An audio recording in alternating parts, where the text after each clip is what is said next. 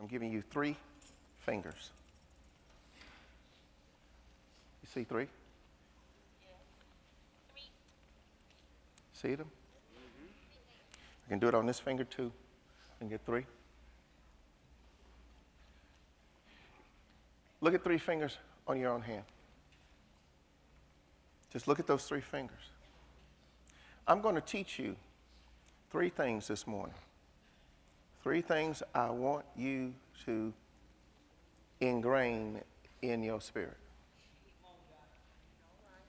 These 3 things, and listen to me and make a bold statement on it, will fulfill all the commandments of God. It's going to be 3 words.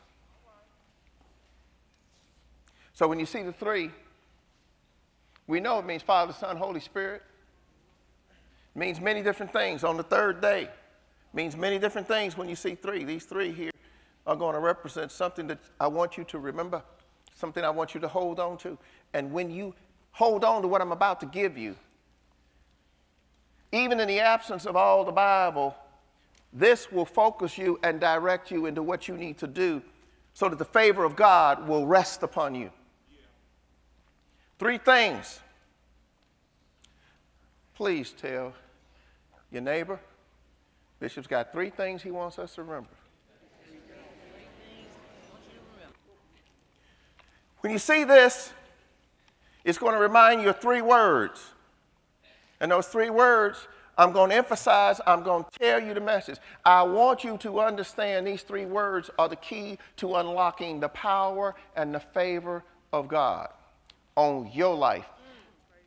The power and the favor of God on your life right here.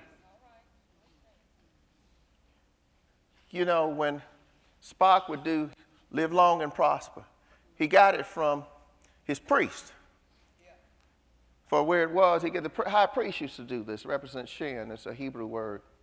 I'm giving you 3. You can think about Father, Son, Holy Spirit. But also when you see it, it also gives you the image of the first letter of every word I want you to remember. That's a W. You do this as a W. And the first thing I want you to think about is the Word of God.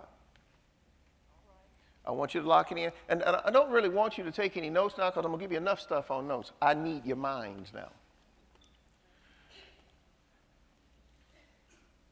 A devotion to the Word of God is the key to unlocking the power. It's the first key that you've got to use. There are 3 of them, and I'm giving you here 3. When you see the 3, it's W. First thing I want you to remember is going to be the Word of God. You've got to have a relationship with the Word of God. You've got to know the Word of God. And I'm going to tell you, guiding light, I'm going to give you a wonderful blessing for you to hold on to right now. You get the Word. I'm giving you the Word. And you've been faithful. Many of you all are here all the time. I do need to make it perfectly clear. The absences will cause you to miss what God intends for you to have. There will be places where there will be gaps in your knowledge of the Word. I know other pastors have things, and they have things you can go to at their churches and other things you might be doing, family reunions and all that other kind of stuff. I know that. But I want you to understand that when God put you into a family, you didn't choose who your mama and daddy were. And I need you to understand the truth is you can't choose who your pastor's supposed to be either. When God gives you a person that's your pastor, that's your shepherd. And to miss hearing from your shepherd means missing hearing from what God intended for you to get. You got to understand the importance of this. And I say to Guiding Light, I'm giving you the Word. I'm going to give you these 3 points that are going to change your life.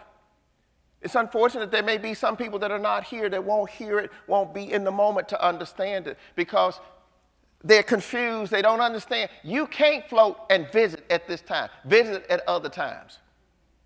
But when God has sent you to a church and this is your house and God has given you a shepherd, that's the one that's supposed to bring the Word for you to hear.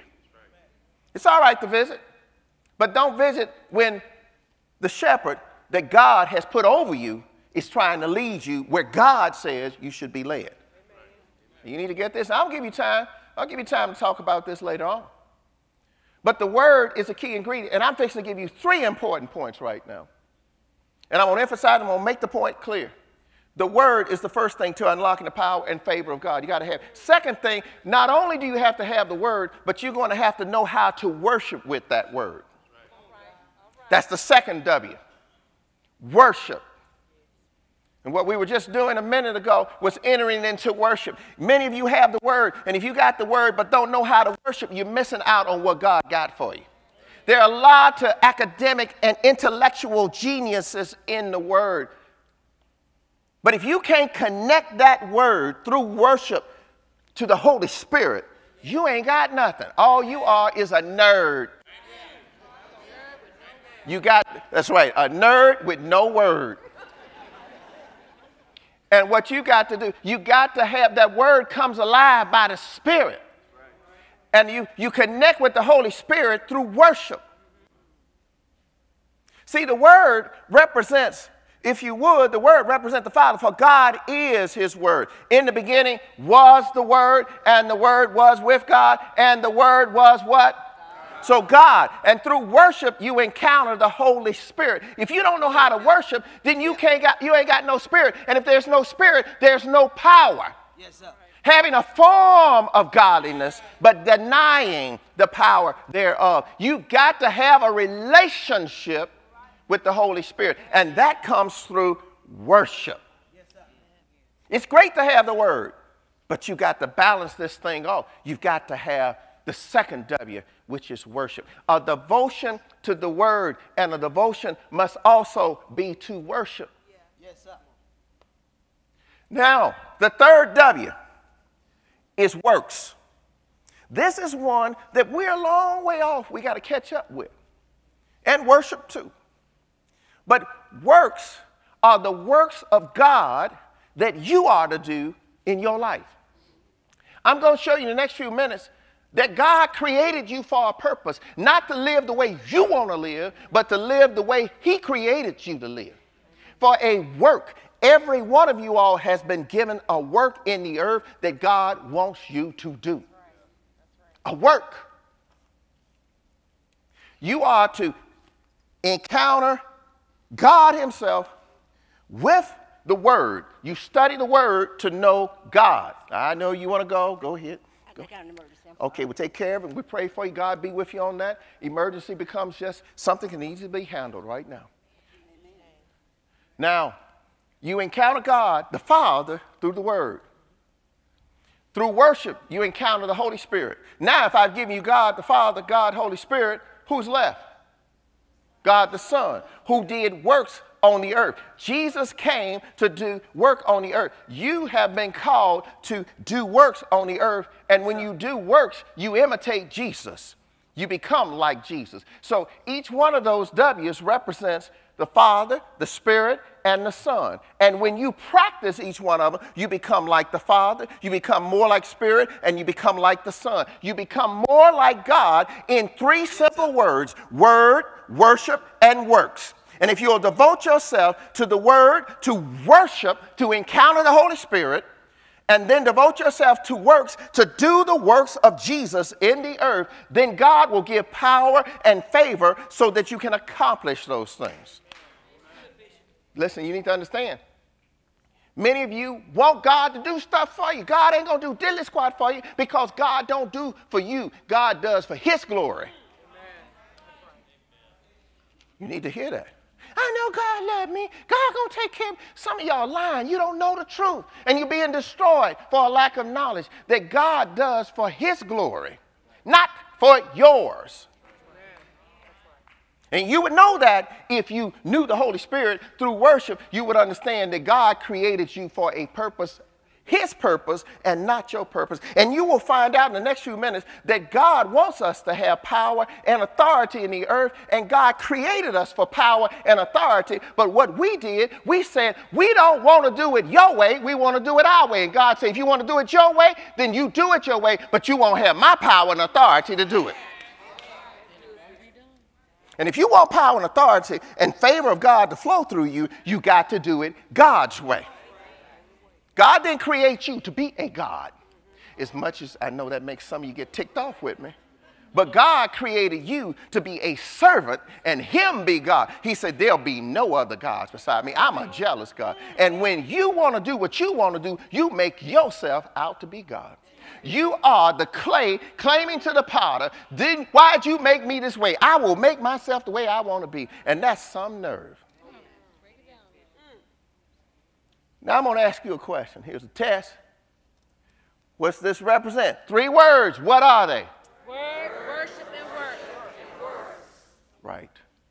Now, and here is, that's right, you made it simple. When I do it, it's going to be a what? A W to remind you of the first letter of every word that you will be devoted to in order to have the power of God and the favor of God to flow through you. When you learn how to make the word, to be devoted to the word of God, see what God has to say. When you learn how to use that word, and with that word, worship Almighty God. Amen. And when I say worship, I ain't talking about just standing up when everybody else is standing.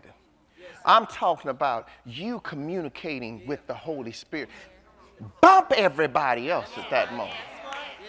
It don't matter what somebody else is doing. What's important is me and God. Spirit to spirit. Deep calling unto deep. See, we may not understand everything God got planned for us, but the Bible says it has been revealed to us by his Spirit. And if we don't know how to communicate with the Holy Spirit, all we got is a whole lot of word and a lot of knowledge, but we don't have no power. It's the Holy Spirit that you got to have a connection with. And you don't connect with the Holy Spirit just sitting there in the Word. The Word will ignite the fire of the Holy Spirit. But as Timothy was told, you got to fan that thing in the flame. You fan that in the flame when you get in a relationship with God and you start talking to God. And Holy Spirit start talking from your voice. And then to be complete with it, you got to be a doer of the word, not just a hearer only. You got to be about walking the walk like Christ did. He said, I came to do the works of the Father. God created you so that you could be in the image of Jesus. Now, I told you, I just want you to listen for a minute because I'm just talking to you. I'm going to give you enough. You have a bunch of notes you can take in a few minutes. You know anything I tell you, I've researched it thoroughly. Means first word. A devotion to these things. Now look at your own life and say, okay, am I devoted to studying the word? He said, therefore, he said, do this. Be diligent to present your body. No. To be diligent and study the word so that you'll not be put to shame. What am I giving you? From Timothy, what's he say? Study to show. See, that's the study of the word. Okay, study that. And then when worship comes, worship is another experience. And that worship is that experience. Let me make it real simple. I said this to the first service. When I give you 3, it ought to remind you of another 3. And it's going to remind you of another 3. It's going to remind you of the tabernacle. It's going to remind you of the temple. Because you see, those works are done outside. When you come to the altar, works, you're going to bring something. You're going to sacrifice something. That's works. And then when you get in the holy place, you go in the holy place. Once you get in there, and when you get in the holy place, that's when you're dealing with your soul and you're dealing with your mind and your thinking that's going on. That's where the word is right there. And that's where the lamp of the Holy Spirit is there. And then you go back to that altar where you're worshiping, and that's where the worship goes up there. So you got those 3 right there. But then when you get behind the cloud, you get behind that last curtain. That's where the glory of God falls. That's where nobody can work. That's where God pours it out on you. And that happens when you've done each one of those 3. You start with the word, you go to worship, and you do the works. Then you prove yourself worthy of the power and the anointing and the glory of God to fall on you. Now, I just summarized what I'm fixing to give you. Now, watch real quick. So we go through these notes. Now, be as prompt as I can. This is a continuation of last week's message of allowing the power of Almighty God to flow through you. And as I've worked on it, God has refined it. So I give you today's service text, 3 disciplines for power and absolute. Because I had favor at first, but God said, no, I will give them absolute favor. My favor, favor from me, and favor among men. That's what God said to do. And all it is, when it comes right down to it, it's 3 things that's going to make that happen. And now I'm going to state my case as to why this goes this way. First of all, let me tell you this. From the beginning, it's God's intention that you have power in the earth. Get this through your head. God wants man to have power and authority in the earth. Proving my point. Now this is a substantiation. That's all it is. In Genesis 1:26, watch this. He said, and God said, let us make man in our image, after our likeness, and let them have dominion. Understand this point. Let us make man in our image and likeness. Why did God want us to be in his image and likeness? Because he wanted to put his power in us. He wanted us to be perfectly suited to receive his power and authority, his anointing, and everything of him in us. He created you so you would be like him. You got to get this. The first thing he said, let us make man in our image and likeness. He didn't do that for nothing. He did that so that you be like him. God created you to have authority and power. Notice he said, and then let them have dominion. And it's dominion over the earth. We are like gods in the earth. God gave us authority over this earth. Now don't flip out over that, because God has given you power and authority, but you need to understand the power and authority is his power and authority. And what we have done is ignored his power and his authority, and we want to do on our power and authority. To show you God got power for you, here's what he said in the 28th verse. He said God blessed them. He blessed them for what? So that they have power to do what? So that they have power to be fruitful and multiply. So that they have power to replenish the earth. So that they have power, not only that, to subdue whatever thing came up against them. Yes, that's power. And then not only do you put your foot on it and knock it down, you take dominion over it. Yes, sir. Here you go. What'd you say? Faster than a speeding bullet, able to leap tall buildings in a single bound, stronger than a speeding locomotive. God made you to be supermen in the earth. That's what God created you for. Power. Tell your neighbor, I have been created to have power. Can't y'all see that? God blessed them and gave them power to do stuff. If God hadn't given us power, we couldn't do it.